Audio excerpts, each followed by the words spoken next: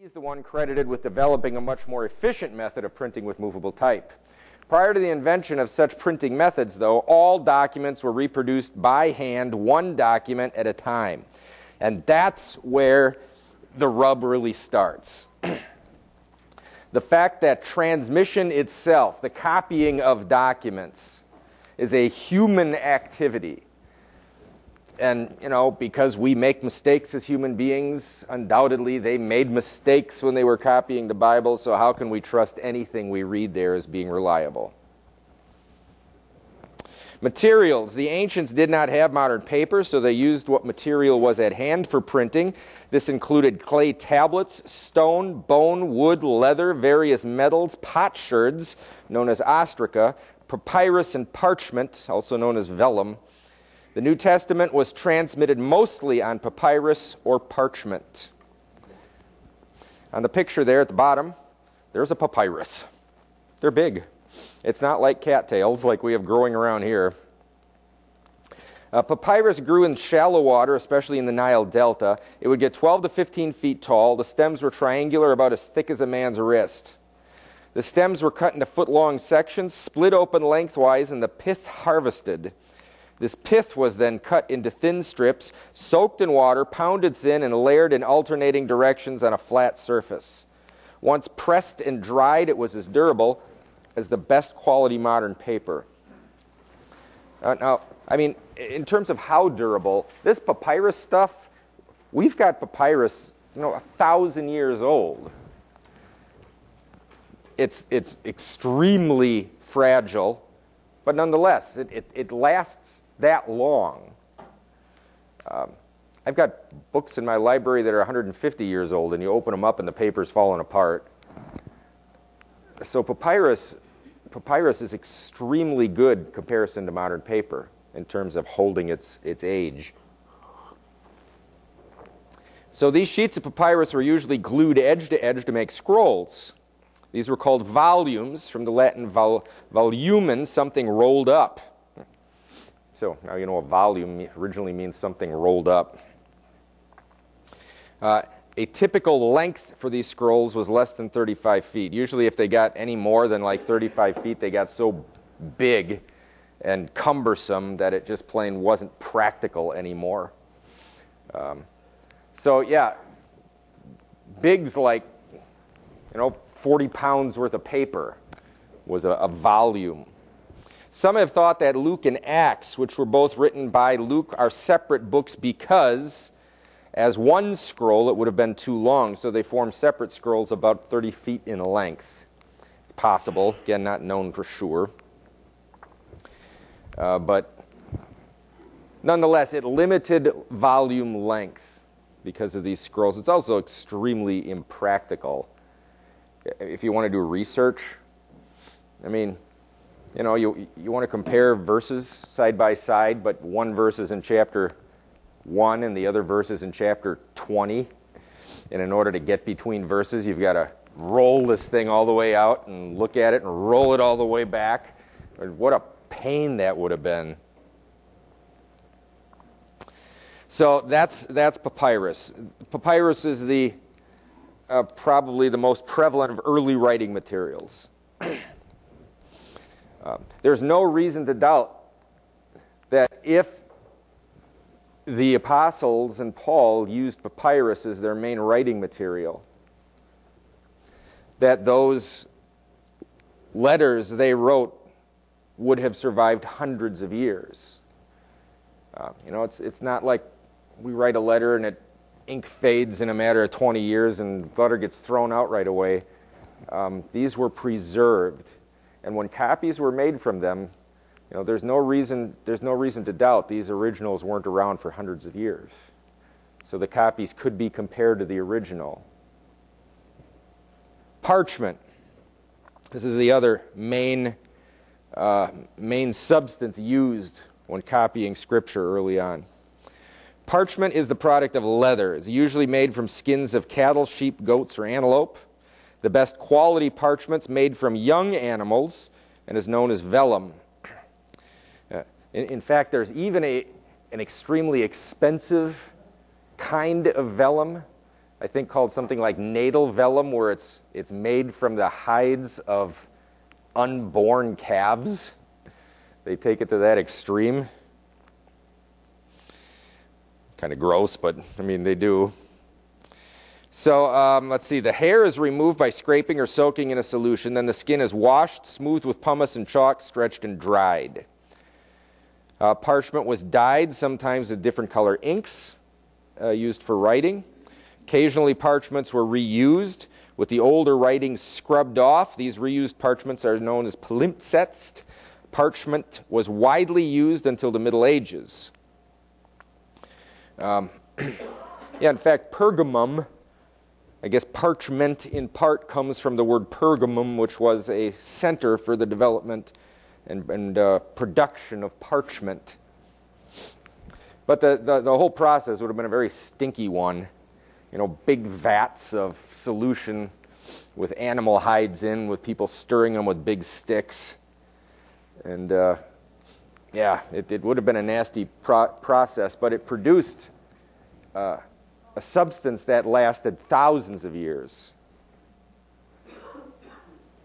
Some parchments, I understand, were even dyed purple, dark purple, and then you would write on them with silver or gold ink, so I mean, quite beautiful. So, all right, books.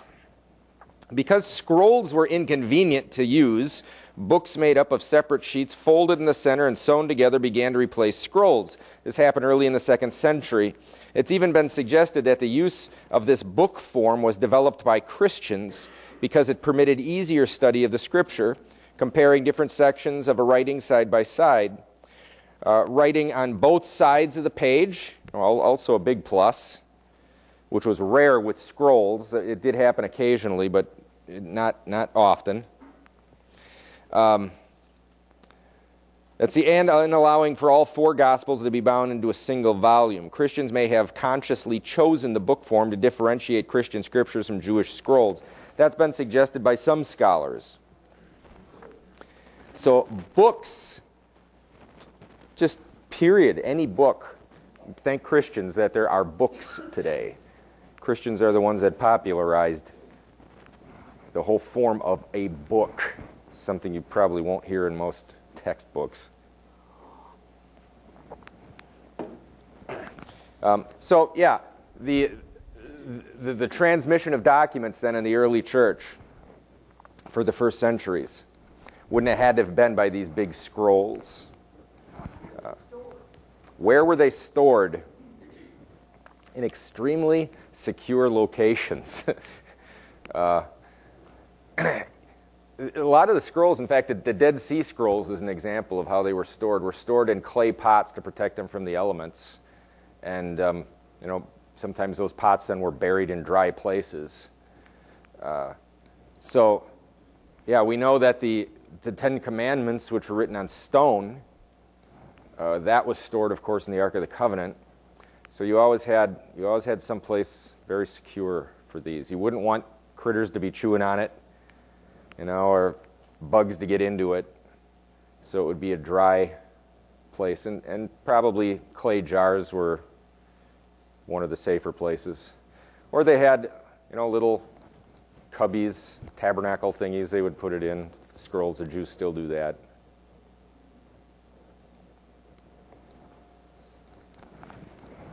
All right. Scribes, also known as calligraphers. In 331 AD, Constantine wanted copies of scriptures for new churches being built in Constantinople. He wrote to the church, to the Pope at the time, requesting without delay the production of 50 copies of the sacred scriptures to be written on fine parchment in a legible manner and in a convenient portable form by professional scribes thoroughly accomplished in their art. Yeah, these guys who were doing these writings, these scribes, they were artists. This was an art, and I think we've got pictures of some of their writing on the next page. They were good at what they did. They were professional writers. And 50 copies of Scripture, it's been estimated, we'll show you a little later, that the cost per copy of early scriptures was somewhere in the neighborhood of 30,000 denarii. A denarii is a day's wage. That's 30,000 days, basically, worth of work going into a single volume. And he's requesting 50 copies. That's an unbelievably huge thing he's requesting. Supposedly, they got on it immediately upon this request, and they produced them. The scribes used a formal writing style where letters were carefully drawn in block letters known as uncials. Those written between the 3rd to 6th centuries are said to be the most beautifully drawn. And then if you look on the next page, there is an example of one. And supposedly this is what they did on a page where we have a page and we write all the way across it from edge to edge. They would write in columns. So you have one page there with 3 columns on it. That was typical. This is from a 4th century copy of Scripture known as Codex Vaticanus. This is one of the oldest, one of the 2 oldest surviving copies we have of Scripture. So going back into the 300s, which is well within the time frame when the originals, when there's no reason to doubt the originals weren't still intact. So this is an uncial you'll see in the right-hand side, these kind of capital-looking letters. And this is a Greek text. You'll notice some things about it we'll point out in a little bit here, like there's no spaces between the words. Punctuation is kind of wanting. But this is how it looks. So you see why this was artists that produced this. My son Gabriel would not have been a scribe because he writes worse than chicken scratchings. Is he here someplace? Yeah. These guys were good at what they did. Beginning in the 9th century, a reform in handwriting was begun and a new script of smaller letters was used. These are known as minuscules, and there's a example of that. So you see it's notably different. This also provides a way of dating ancient documents, because at different points in time, different styles predominated, and in different parts of the world, different styles dominated. So just by looking at the text, you can get a rough idea of when it was written. If it's in minuscules, you know it's after the 9th century. Uncials before the 9th century.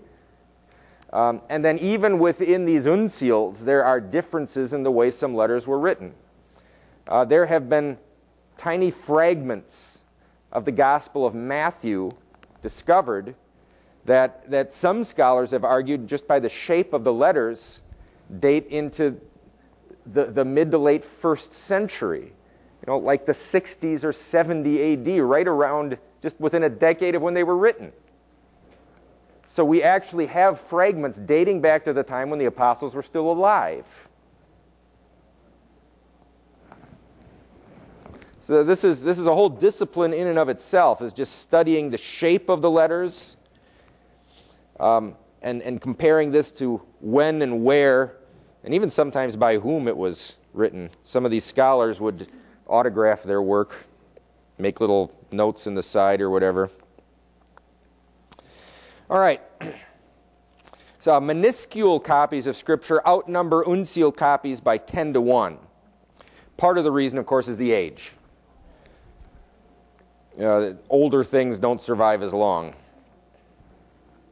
Here's a very painful fact. In times of economic depression, when the cost of vellum increased, the parchment of an older manuscript would be used over again. The original writing was scraped and washed off, the surface re-smoothed, and the new literary material written on the salvaged material. Such a book was called a palimpsest, which means re-scraped. One of the half-dozen or so important parchment manuscripts of the New Testament is such a palimpsest. Its name, the main one, is Codex Ephremi Rescriptus, written in the 5th century. It was erased in the 12th century, and many of the sheets rewritten with the text of a Greek translation of 38 treatises or sermons by St. Ephraim of Syria, church father of the 4th century. I mean, can you imagine having a 5th century copy of Scripture and erasing it so you can write some guy's sermon over the top of it? It hurts to even think about doing something like that. But they did. I mean, this was a 700-year-old document, and the guy decides to erase it, not mentioning the fact it's God's Word. What would move somebody to do that? By the application of certain chemical treatments, that's why. Reagents, and with the use of the ultraviolet ray lamp, scholars have been able to read much of the almost obliterated underwriting, although the task of deciphering it is most trying to the eyes. Of the 250 uncial manuscripts of the New Testament known, 52 are palimpsest. 52 copies of the Scriptures, the most ancient copies, were erased and somebody wrote stuff over the top of them. But we've been able to recover the writing underneath the stuff they wrote over the top of. You know, what that should tell you, again, is the amount of detail that goes into researching the reliability of Scripture. This isn't a haphazard thing done by hacks. They're looking at this stuff with X-ray machines. You know, the scientific detail, the discipline involved in establishing the words of the ancient Scriptures is immense. Letters and words were written without spaces, scriptio continua. Punctuation was used sporadically until the 8th century. Yeah, and consider how lack of spacing and punctuation can lead to confusion. What does the following mean? God is nowhere, or God is now here. If you don't have spacing, it can mean very different things. So there was an issue with that. The difficulty in reading scriptio continua was overcome by the common practice of reading out loud even when left alone. So they would put the spaces in the words as they read. It was a living document, not something meant to be, hid away and studied in private. Early Scripture writing was meant to be heard. Faith cometh by hearing, hearing by the Word of God. Part of that hearing even has to do with the way the language was used. You had to hear it in order for it to make sense, because reading one big word from the beginning of a page to the bottom doesn't make any sense if you're not hearing it. All right, any comments before we move on? All right. A common method of scribal transmission was the scriptorium.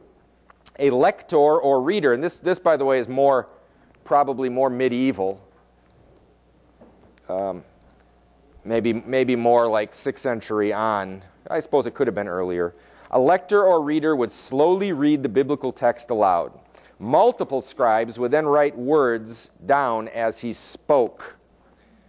So when that other reference to Constantine in the 330s asking for 50 copies of Scripture, in order to mass produce 50 copies, this is probably the method they would have to use. One guy read, 50 guys write, in order to get that done.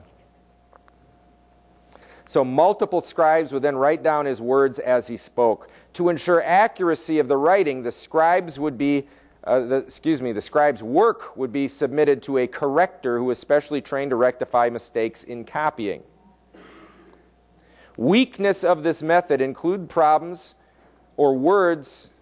problem of words, I think it should be, that sound alike but have different meaning, like great and great, or there and there. Or a momentary break in concentration that caused a missed word or a wrong word. You sneeze, cough, break your pen, drop your pen. So the charge that the Scriptures are unreliable because who knows if there were mistakes made. The tiny kernel of truth in that is there were mistakes made. that the very method of copying these things, because we're human beings doing the copying, there's not just the possibility, but it did happen, that sometimes the scribes would write a wrong word. Or miss a word or two because they got distracted. Or something would happen. But one of the beauties of how Christians catalog the Scriptures is that all of these various copies are actually cataloged. Everything surviving that we have our hands on has been examined and compared with kind of the original that we have, you know, the accepted version. And the amount of differences there are in these texts is tiny.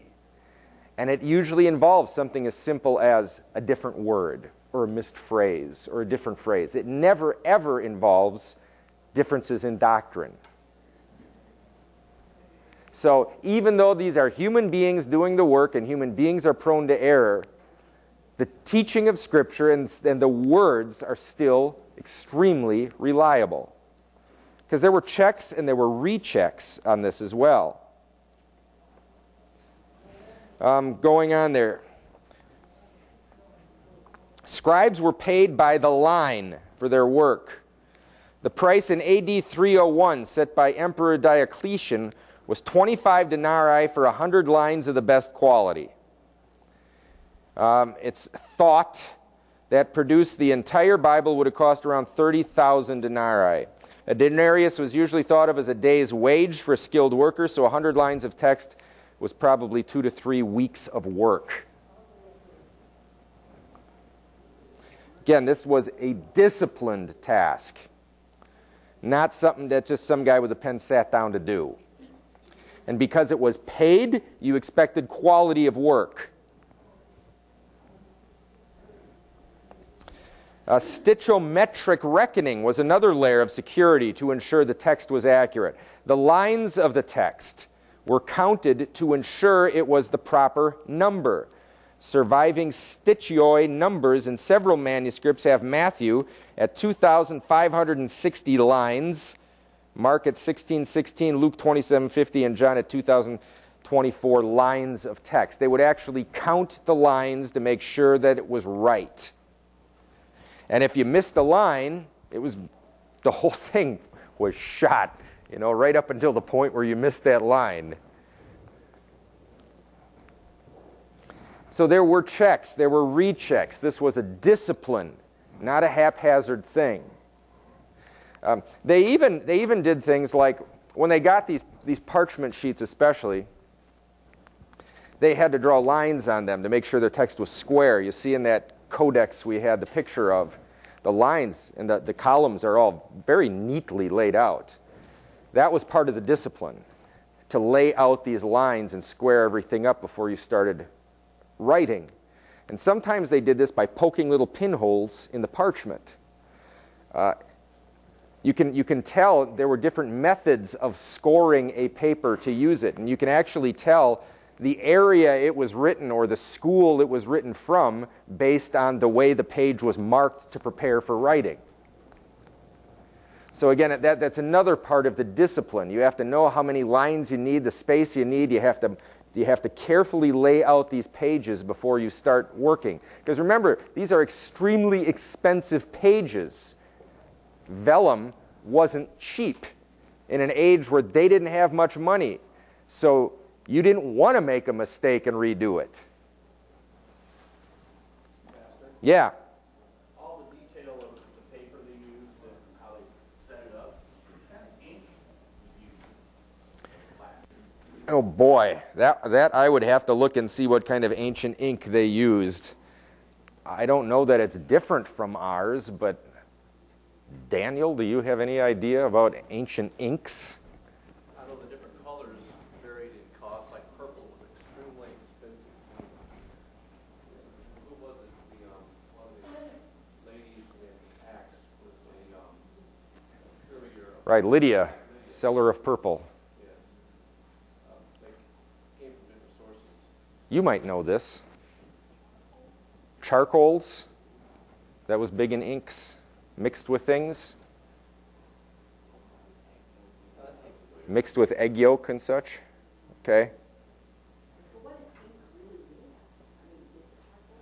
made of? Well, I guess lots of different things. You could squeeze an octopus, I suppose, but that, probably a little more difficult to get ink that way.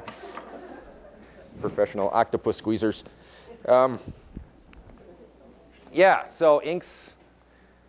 The egg thing was, they used this in a lot of art, mixing the various pigments they had with egg yolks and things. A lot of the old ancient paintings were done this way too, and frescoes and such. But yeah, various pigments, even minerals, certain minerals were ground with a mortar and pestle to make as fine a powder as you could, and then mixed with a liquid to turn it into an ink.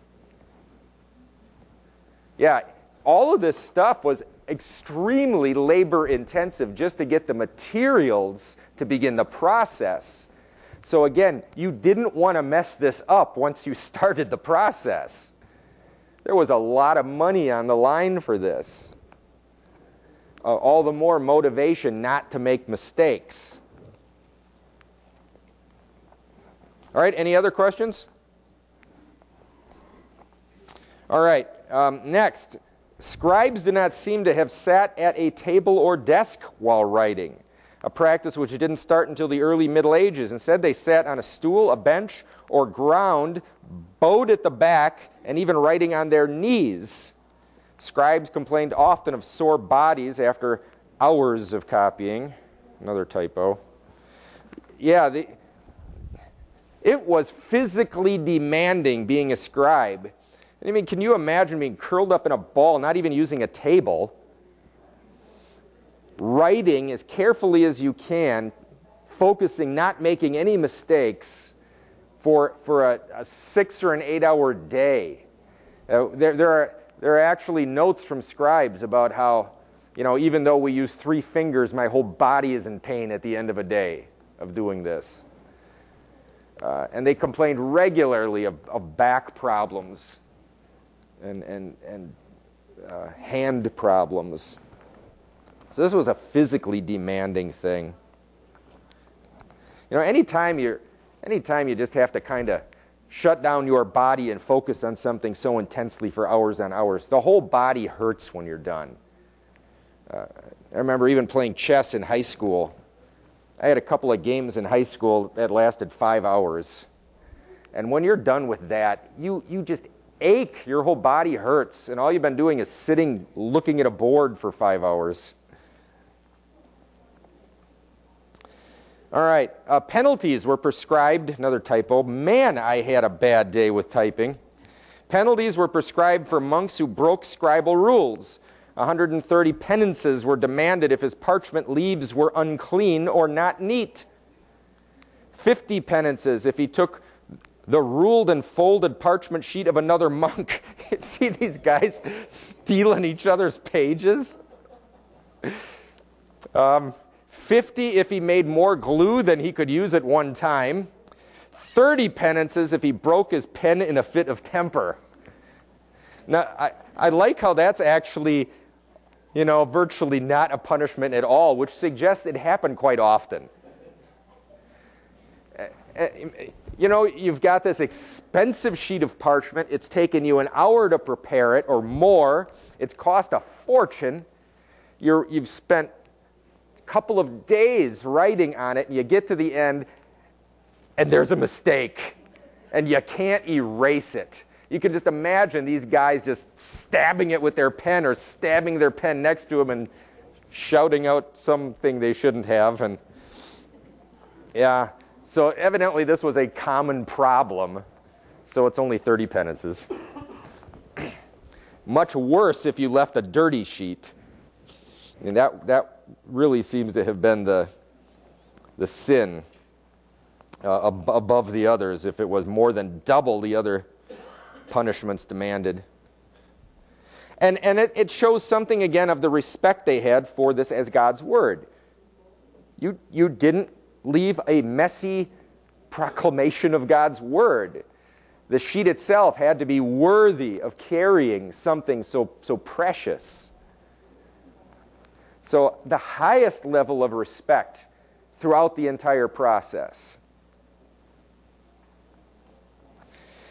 Chapters. The books of the Bible were not originally divided into chapters. The first example of divisions or headings within a text comes from this Codex Vaticanus, which we looked at, 4th century. There, Matthew is divided into 170 sections. Mark 62, Luke 152, John 50. Main sections were often divided into smaller sections, but this varied between manuscripts. Modern chapter numbers are based on a system devised by an English archbishop in the 13th century. The verses that we know of today were established in the mid-1500s by a French New Testament scholar. So chapters and verses have really only been around, as we see it today, for about 500 years. Punctuation was gradually added beginning in the 6th and 7th centuries. That's mostly the New Testament scholarship. Old Testament scholarship was its own thing, but very similar in a lot of respects. Masoretes are Jewish biblical scribes who worked to copy the Hebrew text, which is the Old Testament, between the 6th and 10th centuries. They're credited with adding the vowels to the Hebrew text. Evidently, there's different forms of Hebrew. The ancient form of Hebrew looks very different than this form of Hebrew that you have in front of you. And it's thought that the Masoretes used the ancient text, and when they wrote it down, they used this new script that you see. But that's what it looks like. The top line, without all the little points and slashes and dots, those are consonants in Hebrew. Those slashes and dots, those are vowels. So originally, Hebrew came without vowels. And you just, again, pronounce these things out loud. So you didn't need vowels if you spoke it. You kind of added them automatically. But yeah, this is a copy, obviously from a web page. These two lines of Hebrew text say exact same thing. Psalm 19:8, Adonai's teaching is perfect, restoring a life. The first line says it without vowels or any kind of marks. The second uses the Tiberian vowel system developed by the Masoretes of Tiberias sometime in the early 900, that's AD. The Hebrew vowels and other markings, such as the dagesh, are diacritical marks. That is, they are markings below, sometimes above, sometimes inside the consonants. The Masoretes resisted adding to the Word of God, so they left the consonantal text as it was and marked it up. Part of their discipline also involved counting. The Jews are big counters. They would count how many letters should be in a given book of the Bible. And then when they had the whole thing done, they would go through and count and make sure all the letters were there. And if somebody missed a letter, they would know it. So, again, the discipline involved in bringing the text down to us today is not a haphazard discipline. This was focused, expensive, time-consuming, check and recheck kind of work. We should have no doubts that what we have in this Bible today is reliable, because these men devoted lifetimes to this stuff. Comment on the bottom here. Earlier copy of the Old Testament is known as the Septuagint. It's a Greek translation of the Hebrew Old Testament, and it was known and quoted by Jesus. Now this actually has created a bit of a controversy, inasmuch as that early Greek manuscript has a few places where it does not agree with the work the Masoretes did. Jesus will quote things in the New Testament from the Old Testament from that Septuagint copy, that volume. And you can tell because the words it uses are slightly different than the words of the Masoretes in Hebrew. And it's led some to suggest that the Masoretes maybe took some liberties at times, particularly because they were Jewish, denying the incarnation of Jesus as the Son of God. And I read something yesterday showing side by side Septuagint references in to the Old Testament speaking of the divinity of Jesus, compared with the work the Masoretes did And it's not exactly the same. That the Septuagint is much clearer about the divinity of Jesus, as referenced in the Old Testament. And the Masoretes kind of used certain words that muddied it up, so you're not quite so sure of the divinity. So there may be something to that. They didn't mess up much of it, but particularly several key sections talking about the divinity of Jesus seem to be not as clear in the Masorete version versus the Septuagint, which is the one Jesus himself used.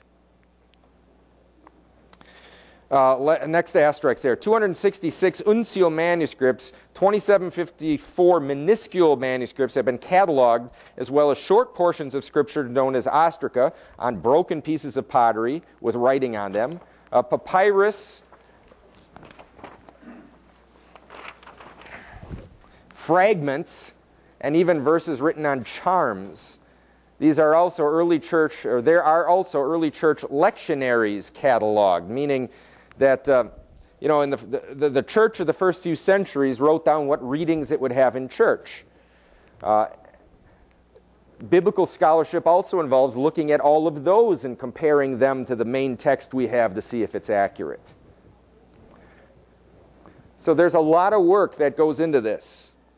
In all, over 5,000 ancient sources have the text of the New Testament. There is no other document on earth, there's no other book of any kind that's held up to the kind of scholarship that's been poured into verifying the trustworthiness of our Bible.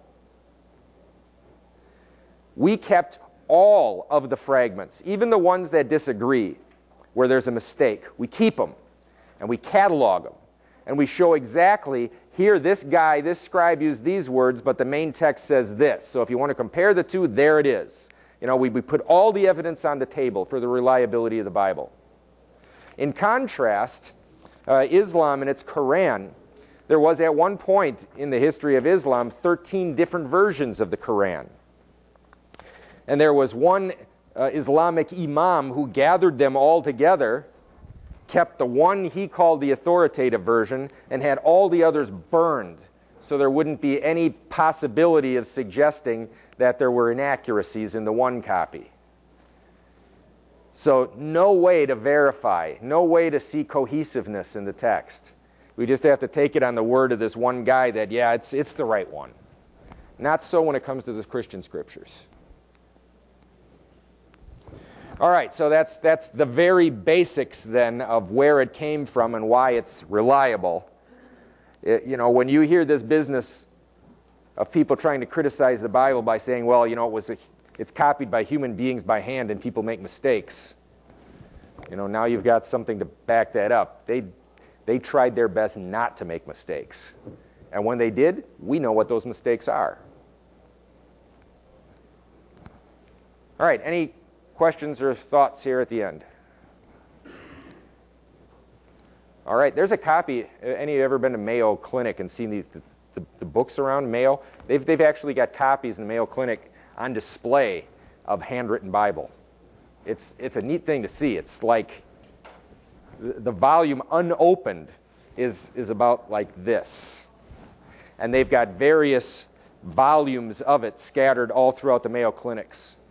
And you can go and see it. It's a recent copy, like the last 100 years or something, I think. I'm not sure exactly when. I'd have to look it up. But it was commissioned by a government, basically, and made, because of the expense involved. It's still just as expensive and takes just as many man-hours to do a hand copy today as it did then. All right, let's close with prayer. Merciful Father, we do thank you for the word that you have delivered to us in our day, and pray that you would help us be confident in it and to follow it without worry, knowing that you have guided it down to our day, that we might be wise unto salvation and receive the blessings of your grace. Be with us for Jesus' sake. Amen.